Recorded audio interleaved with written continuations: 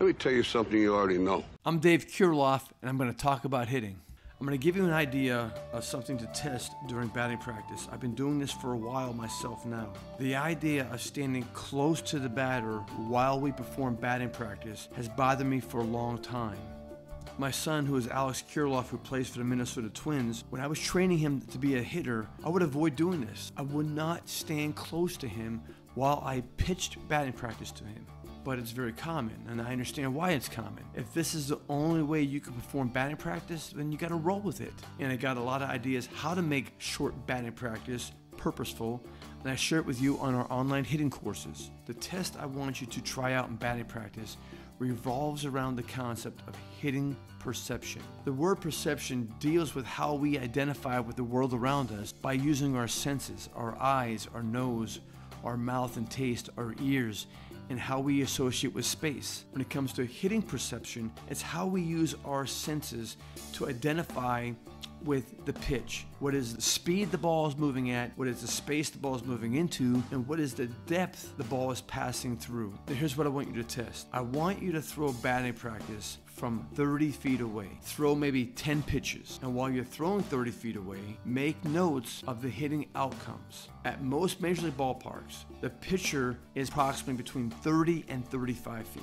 Next, I want you to move back to 40 feet away and then move back to 50 feet away. For myself, over a period of time, I performed this test. And here's what I observed. It's much easier for the hitter to respond and react to a pitch ball that is 30 feet away, 40 feet away. But when I start getting back to 45 feet, 50 feet away, now something changes. For me, when I'm doing this drill, when I incrementally move back to keep things balanced, I'm thoughtful and mindful of trying to keep more velocity on the pitch. What's changing for the batter is depth, and the hitter now has to account for the changes in depth. This is why sometimes it becomes a false reality that you're hitting good in batting practice when the pitcher's 30 feet away. It becomes a false reality that you're hitting good in batting practice when the pitcher's 30 feet away. You don't have to account for the depth. And now when you move to the game, the pitcher is 60 feet away. And more than you realize it, there's actually a distortion taking place with your depth perception.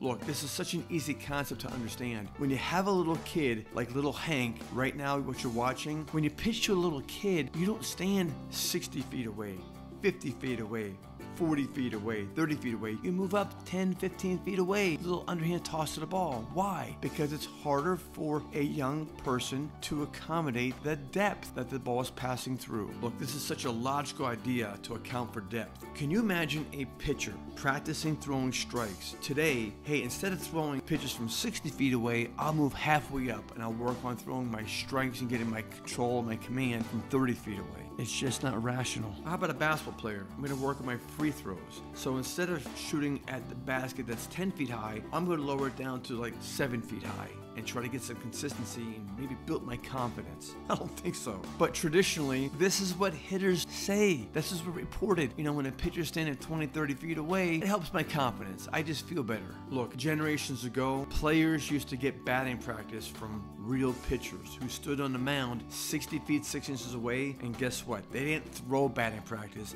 they pitched batting practice. So here's some good news. Does your team need a hitting consultant, a hitting specialist, someone who can accurately teach your hitters the value of hitting perception? Then check out the link in the description box and send me a direct message. Let's have a discussion how I can be an asset to your hitting program. Let me briefly tell you about our Ultimate Hitting event.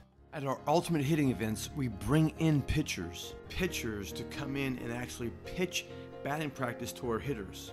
Our hitters learn these valuable concepts of hitting perception while receiving batting practice from pitchers who offer the same visual patterns hitters will see in the game. And because our pitchers will be pitching batting practice, not throwing batting practice, now I can teach the hitters about an extremely important concept called the pitcher's common denominator. The pitcher's common denominator is a signal, it's an indicator that the batter uses to prepare himself to get his eyes into position to get the data about the ball. The reason why it's so important to understand a pitcher's common denominator and get the eyes into position, because this technique of using the pitcher's common denominator improves and gives the hitter an advantage of having a larger dose of hitting perception. If you can't attend our Ultimate Hitting event, consider getting our online hitting course, the best hitting drill ever 6.0 version. Or consider making a FaceTime hitting appointment with us. And if you're in the Dallas-Fort Worth area, make an appointment to come visit us at our indoor training facility in Anna, Texas. All the information you're going to need is inside the description box. Consider this. Change your mind and give Jesus Christ a try because He's waiting to bless your life. I'm Dave Kirilloff with languageofhitting.com and the Kirilloff Baseball School in Anna, Texas.